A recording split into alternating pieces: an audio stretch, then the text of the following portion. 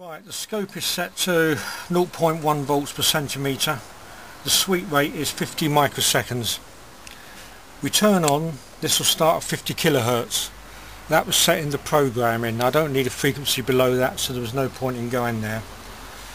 This increments the frequency in approximately 1 kilohertz steps. This side decrements it.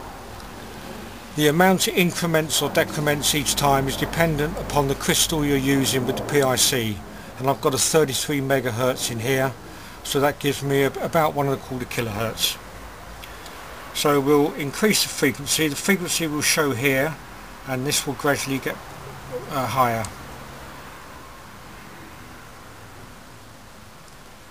We're up to 60, 62, 70. Now there is a peak. Now it's gone down again, we're down to 90. So we step back now, just do it singly this time.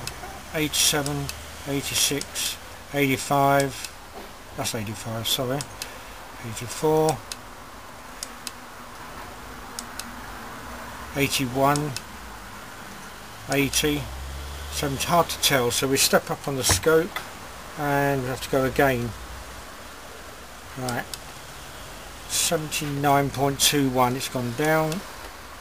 80, it's gone up, 80.81, so it's about 80 kilohertz, and that is the frequency of your secondary. Right, we'll tune the primary now. The primary is set about 8 turns, which is what I normally run at.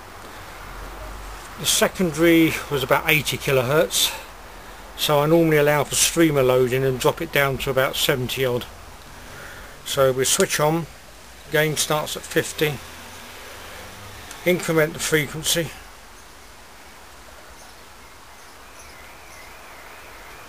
and that's gone off down the scope a bit, 65.57, 65, so gone off again. Looks like the peak is there. There was the peak. Increase it and it goes off. It runs up as far as 111 point something. Now go down.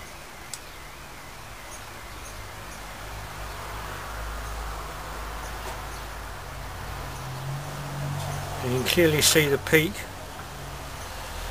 Back down to 61. Now let's measure that peak.